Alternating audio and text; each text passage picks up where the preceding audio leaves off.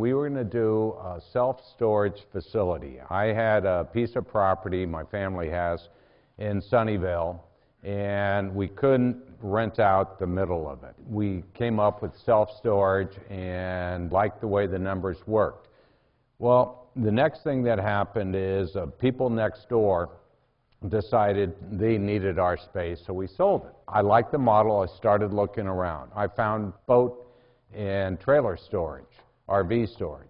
I liked that better.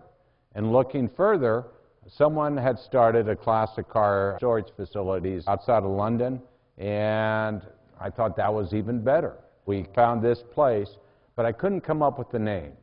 And I didn't want classic car storage, exotic car storage. I tried Italian names to go with it for storage, and nothing came up. So I remembered in the self-storage, wine storage. We came up with the name of Auto Vino.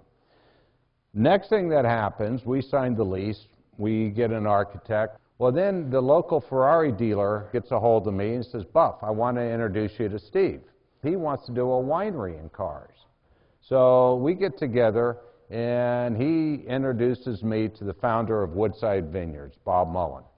Bob started Woodside Vineyards in 1963, the 120th winery in California. So we're one of the old ones. So I'm going to lease the space to Bob. Now, you see what you get.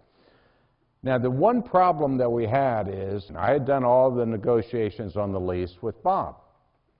And so he flies up, we're having a glass of wine and lunch in the vineyard in Woodside at the old winery site. We lay out all the terms, which Bob and I had basically agreed to before, and he says, no, that's not going to work. And I just kind of look at him. I said, what are you talking about? And he said, the only thing that's going to work is you buy me. And I said, you're crazy. I'm not going to buy a winery. Well, he said, I'm 82 years old, I don't have any heirs, and I'll make it work. Well, Bob's a better salesman than I am, because I didn't lease him the space. We bought the winery. I would have been a lot better off leasing him the space. But anyhow, eventually it'll come around. A lot of people's identity are in the cars. Now, I was talking to one of the guest speakers, and he just zeroed in on number 2 over there, the little MG midget, because it reminded him back at home that they used to race those cars.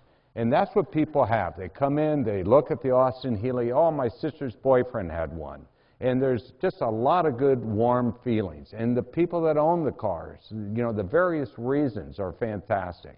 I'll tell you one quick story. I have a break, I retrieve a message, and some lady called, and she was looking for a place to put, her car. So, okay, good. I phone her back. And she asked me about the facility. I tell her the security, everything that we do. She goes, fantastic. I'm interested. She goes, I'm homeless. I need a place for my car. And I'm going, oh, great. A 76 Honda or something with life possessions. No, she had just sold her home. She was going to travel, and there's the car. So there's different stories for everyone here, kind of fun stories. If you catch me, we'll walk around and I'll tell you some.